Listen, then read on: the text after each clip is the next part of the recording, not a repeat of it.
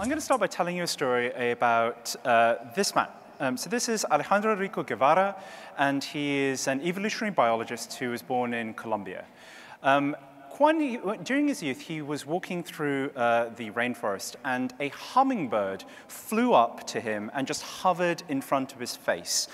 And Alejandro told me it was just there for a split second, but it was clear that it had a completely different personality than other birds in the forest.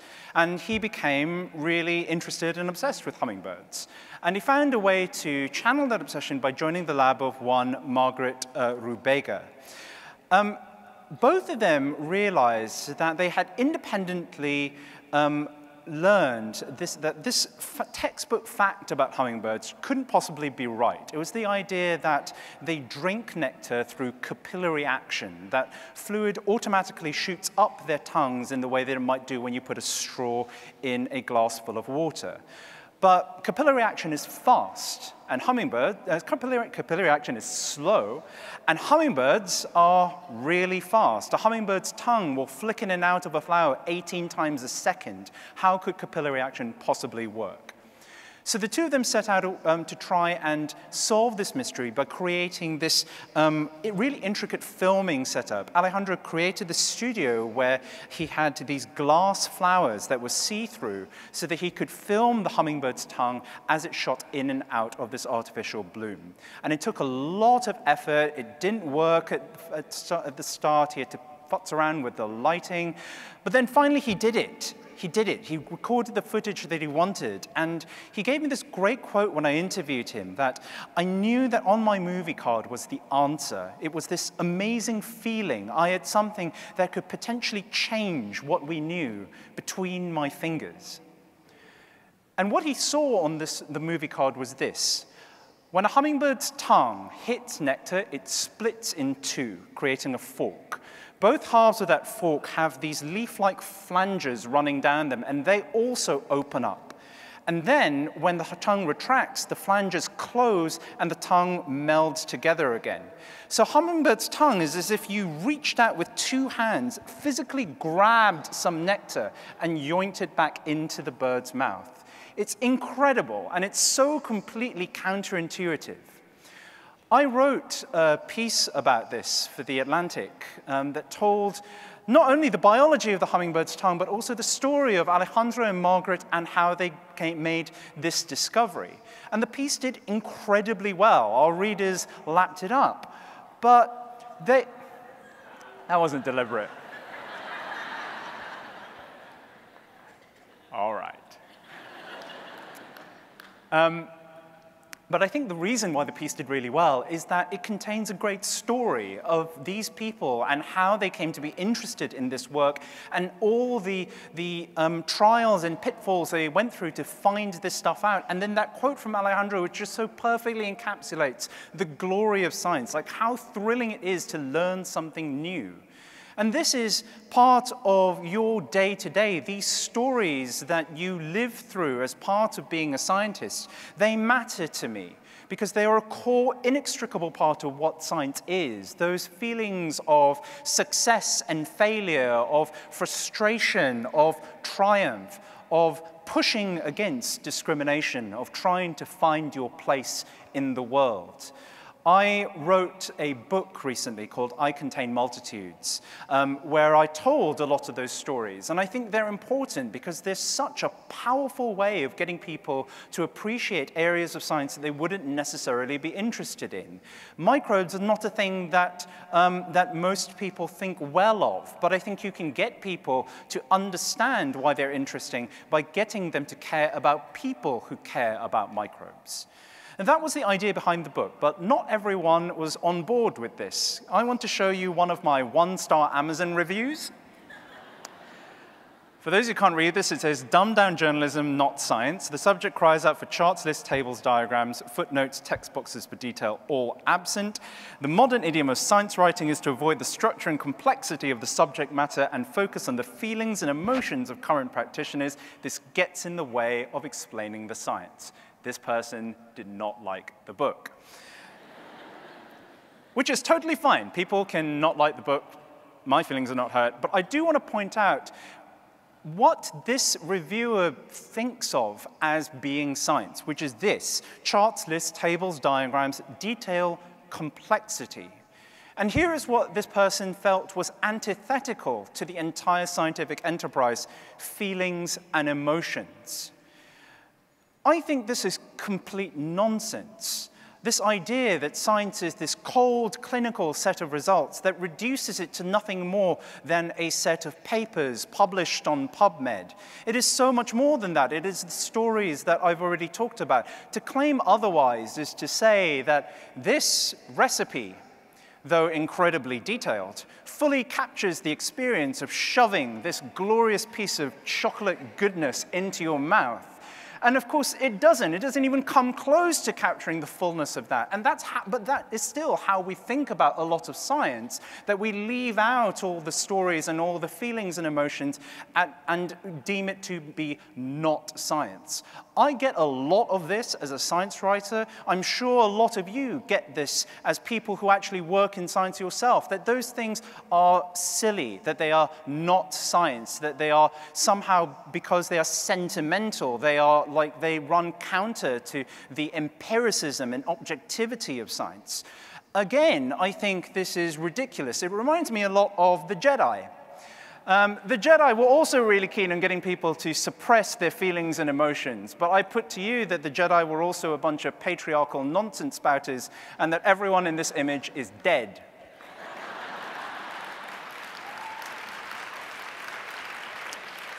Some of you may have seen a live stream of a submersible called the Nautilus, which does deep-sea exploration and shows people what it's seeing in real time. It recently found this fish, a gulper eel. And when a group of highly trained marine biologists comes across a gulper eel, what they do is not go, "Oh, look, it is a gulper eel, a fine specimen of Europharynx pelicanoides. How fascinating." Instead, they go, "Oh my God, what is that? It's got googly eyes. Is it mad?" And in probably the most relatable moment I've ever seen from a scientist, one of them just went, "Touch it!"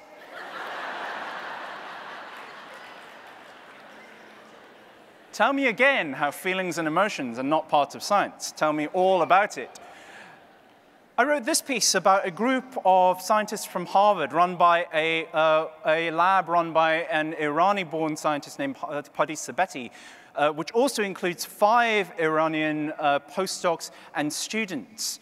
And this piece is just entirely about how they coped with the announcement of the Trump administration's first travel ban, how it affects their ability to even be part of science in the first place, and how they regrouped as a community to deal with that stress.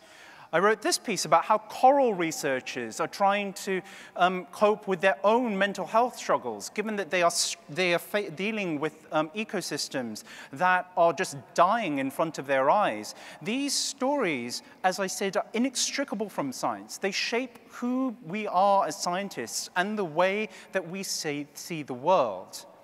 I want everyone in this room to be able to live their full selves, to embrace all of their stories, and to understand how their backgrounds and the way they see the world, the way they were brought up, affects the research they do.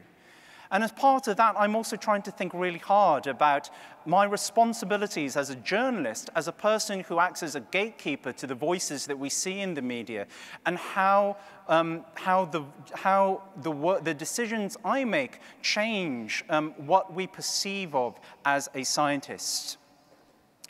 A couple of years ago, following an example set by my colleague Adrienne Lafrance, I decided to look at the number of men and women who I was quoting in my stories, and found that I was quoting 3 times as many men as women. So women made up only 25% of the voices in my pieces.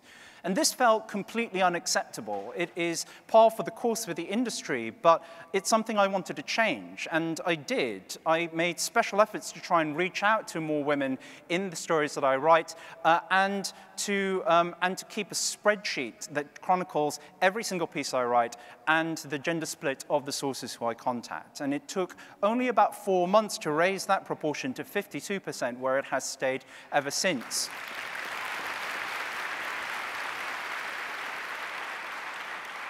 I shouldn't get applause for doing the bare minimum that people should be doing, that all of us should be thinking about. I've also started having a think of, I've also thought very seriously about the proportion of people of color in these stories. And that is currently at about 27%, which is not terrible, but I think it could be better. I think it could be much better. And I'm now trying to make even more active efforts to raise that proportion, to proactively seek out people of color in the fields and in the beats that I regularly cover. Totally happy to take pictures from people about interesting science that they see. But I want to tell you that I think that this is not an end point for me. This is very much a journey. It is something that I think I still need to make large amounts of progress on, and that I am committed to. Because I don't want to live in a world that Adrienne described in her piece, one in which the voices and contributions of women and people of color and other marginalized groups are undervalued and underappreciated. I want a place where the pieces that I write reflect the world that we see around us, reflect the community that I see in this room. And I think this matters a lot because the people who are in science shape the science that gets done. I think about this a lot in the context of this man, Ben Barris. He is a neuroscientist from Stanford who died, sadly, at the end of last year. Ben spent a lot of time talking about the problems that women face in science and the discrimination suffered by them and other marginalized groups.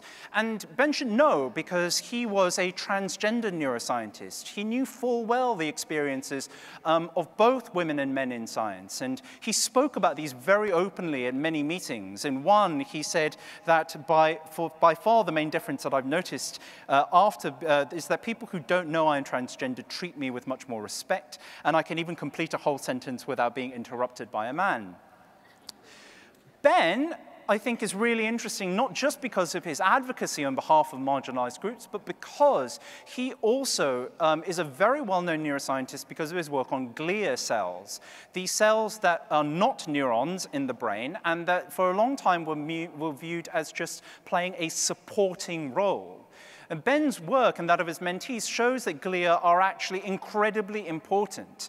And I don't think that it is a coincidence that someone who thought very hard about the experiences of marginalized communities in science was also the person who realized that this group of cells, which make up half the brain, and had long been relegated to a supporting role and been underappreciated, were actually super important. I think the people who we are affect the science that we do. And I think that is as good a reason as any to try and push for increasing representation of as many groups as possible, to push for diversity in STEM fields. And that is what I want for the future. I think I've said that stories matter. I specifically want to say that your stories matter, that by embracing your full selves and sharing your stories, we can create a world in which people can better see a place for themselves in science. My partner, Liz Neely, runs an organization called the Story Collider. That's her on the left with her artistic director, Erin Barker. They get scientists and people adjacent to science to tell true personal stories on stage. And they're committed to getting a wide diversity of people on their stage and on their podcast. A man named Jeff Shinsky recently did a study where he showed students at a community college a selection of these stories from scientists of a wide variety of socioeconomic backgrounds, genders, racial backgrounds, sexual orientations, and more. Ben Barris was one of those people. And afterwards, the students said that they were more likely to see a place for themselves in science. That's why I think stories matter. And that's certainly why I think SACNAS matters and why I'm honored to be here. Thank you very much.